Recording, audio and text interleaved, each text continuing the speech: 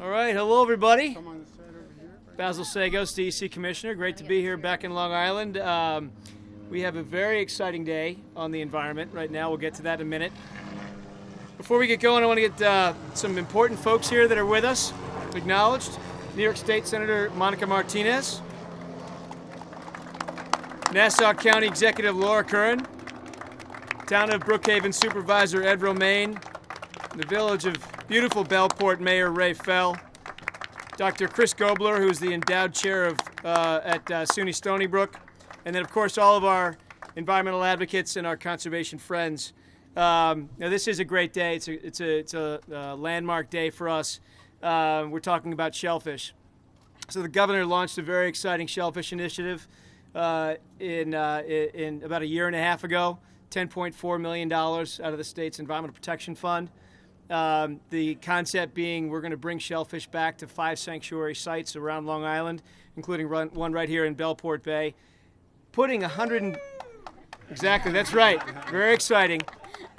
Putting up to 170 million shellfish back in the water. And why are we doing that?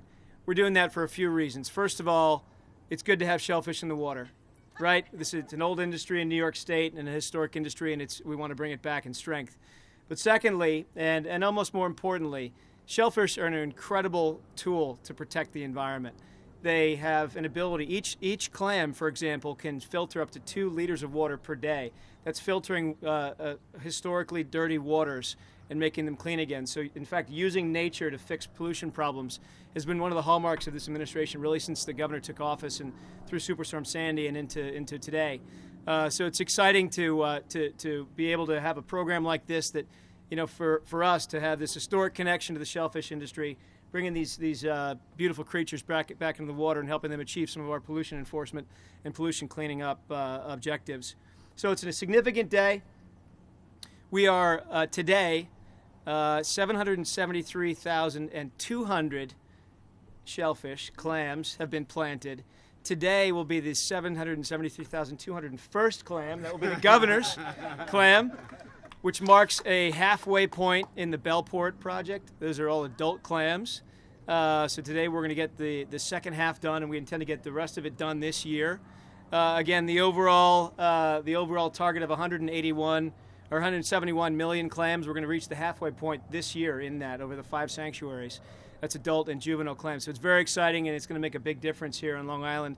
And it's really demonstrating to the world that we can start to use our natural resources to protect the environment. We're also working hard on 2 hatcheries. The governor's gotten us going on that, both in Flax Pond and the Cornell Cooperative Extension. So obviously these things don't happen alone. We've got an incredible crew of partners here that have been part of this. I want to tip my hat to my staff, Jim Gilmore and Deb Barnes, the work that they've done. Dr. Gobler, of course, and some of the pioneering work that he's done on shellfish. Pete Malinowski from the Billy and Oyster Project, Chris Pickerel from Cornell, our friends in the environmental community, Nature Conservancy, Carl LeBeau, Adrian Esposito from CCE, and of course the Long Island Farm Bureau, Karen Rivera, as well as the Shinnecock Nation, Siobhan Smith, have been really fantastic partners and many more. So we're grateful for everything you've done. For us, we're looking forward to certainly planting today. Before I turn the mic over, one of the ways that we get work done here in Long Island and really across the state on the environment is through a strong partnership with the legislature. And you have in this district a stalwart environmental protector. It's her first term, but she's already off and running. She had a great career back in the legislature, county legislature, and now she's really a big supporter of this. And we cannot get things done on the environment without the support of and partnership of this great legislature. So without further ado, I want to bring Senator Monica Martinez to the microphone and have her talk about her adventures today. Senator. Thank you. Good afternoon, and surely has been an adventure today. And as you see, I have a nice hat provided by DEC today, so I won't get burnt. But I want to thank the Commissioner Sagos, and good afternoon to everyone, and welcome to the Village of Bellport. It is such a great time that you will have today, and I want to thank the Mayor for being here and the Town Supervisor for being with us today. But I really want to thank our Governor for his leadership on this project and this initiative for a few years now. And you see the commitment that he has to protect Long Island and to protect our waters. As the governor has said many times, nothing is more crucial than protecting our environment. In the face of climate change and new threats to the quality of our water, we must be aggressive and innovative in our response to environmental issues, especially now more than ever. The Bellport Bay Sanctuary and the future sanctuaries across Long Island are exactly the sort of solutions we need to fight for that. Millions of these little creatures, which we will place gently in today's bay, are going to have a transformative effect on water quality all across Long Island. The pioneering of these sanctuaries is just another example of the governor's persistent and thoughtful approach to our environmental concerns. Thank you, and I wish all of you a great day today. And I would like to now introduce our great governor of this great state and a great protector of Long Island, our governor, Andrew Cuomo. Thank you. Well, thank you. It is a great day. I brought the weather, I want you to know. It was supposed to rain. We changed that. It's a pleasure to be at Bellport. This is such a beautiful, really spectacular community. For those of you who are here all the time, I hope you appreciate it. I'd like to thank my colleagues who are here today. Commissioner Basil Sagos and the whole DEC team are doing literally groundbreaking work. Senator Monica Martinez, the commissioner's right. It always takes money and it always takes funding. And a governor can only do what a governor can do. And then there's something called the New York State Legislature. And to have a champion in the Senate for the environment has made all the difference. And whenever we're fighting for these programs and we're fighting for funding, Senator Martinez has been there. And she is a force to be reckoned with.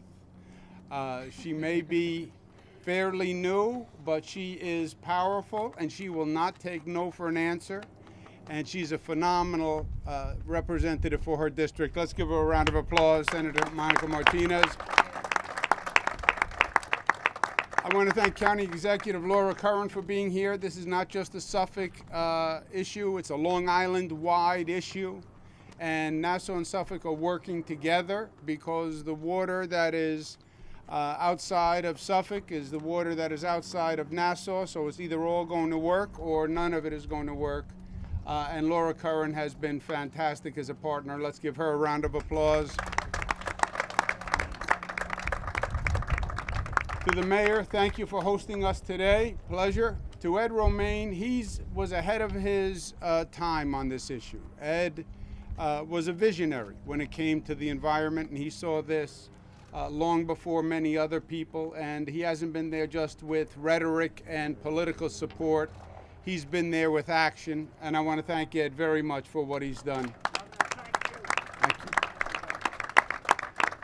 you. To all our environmental partners and our advocates and Dr. Gobler, thank you all, because this really was a group effort to make this happen. When you take a step back, and we're in the middle of a legislative session right now, and you tend to get involved in the day-to-day and the challenge of the day and passing this bill, passing that bill. But when you take a step back on what we need to accomplish as a society, as a community, there is no issue that comes higher on the list than the environment. And anyone who is observing the course of the world with any reality and objectivity knows that this nation's planet, this planet's environment is in real trouble. We see it all across this country. We see it with climate change. We see it with tornadoes that we had last week in New York. We see it with 7 feet of snow in Buffalo. We see it with Superstorm Sandy. You see it with the wildfires in California. You see it all across the globe, literally. More flooding, more fires, more extremes in weather. Now, there are some people who turn a blind eye. I do not believe that denial is a life strategy, right? You will never solve a problem you refuse to acknowledge. That is not true just for the environment. It's a lesson in life. Have the strength to acknowledge the problem, and that's the first step towards the solution.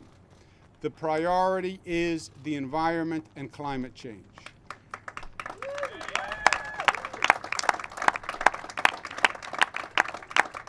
And this state, I'm proud to say, is doing more than any state in the United States of America to balance and address climate change. We have the most aggressive goals. We're spending the most money. We are the most aggressive in terms of new technology. We're going to be announcing a wind turbine project off Long Island and what they call the New York City Bight, which is going to be far and away the most aggressive wind turbine renewable project in the United States of America. We've committed $3.5 billion for clean water infrastructure. We are now, right now, studying new standards for what clean water means and what chemicals can be in that water and what have we actually been ingesting for many years and what chemicals and what concentrations of chemicals are actually safe. And if I had to guess, my guesses are normally informed guesses, I think we would be setting a national standard as to what is safe drinking water in the United States, and we're going to be the first ever.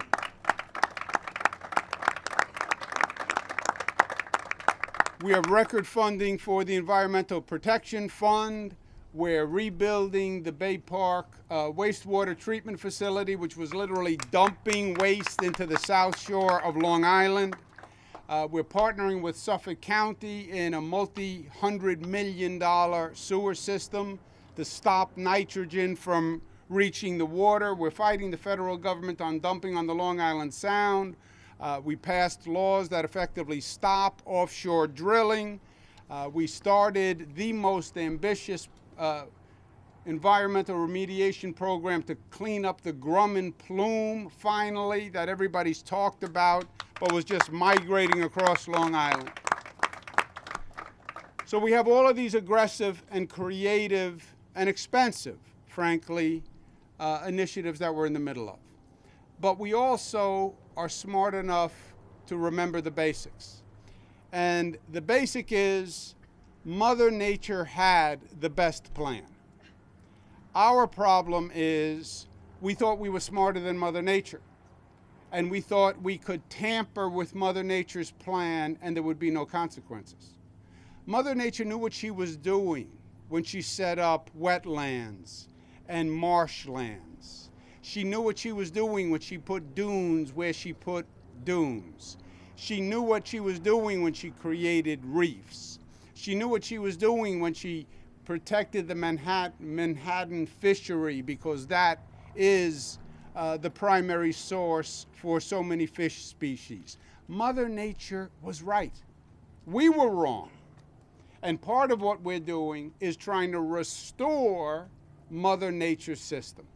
Mother Nature had the best water filtration system.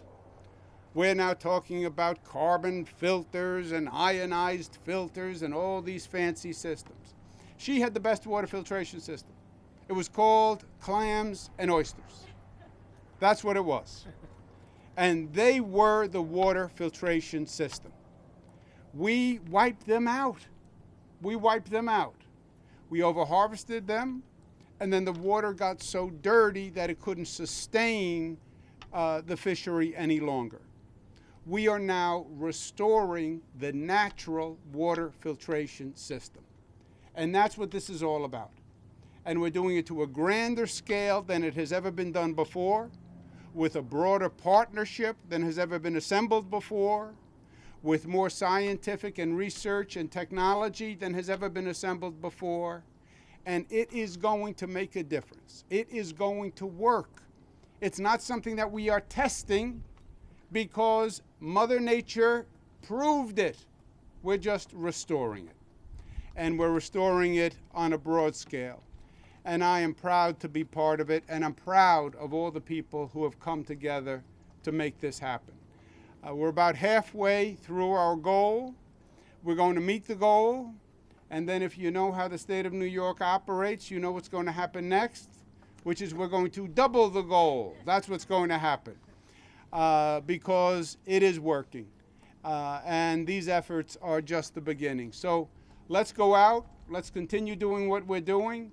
Congratulations to all of you for seeing the problem and stepping up to actually make a difference. The Native Americans have a proverb that I just love. We did not inherit the land from our parents. We are borrowing it from our children. And our responsibility is to leave it better than we had it. And certainly to turn it over to our children in at least the condition that it was turned over to us. And we have a lot of work to do because we did a lot of damage while we were here. And we're going to make sure we restore the beauty of this land before we're done. Thank you and God bless you. Let's go on the boat.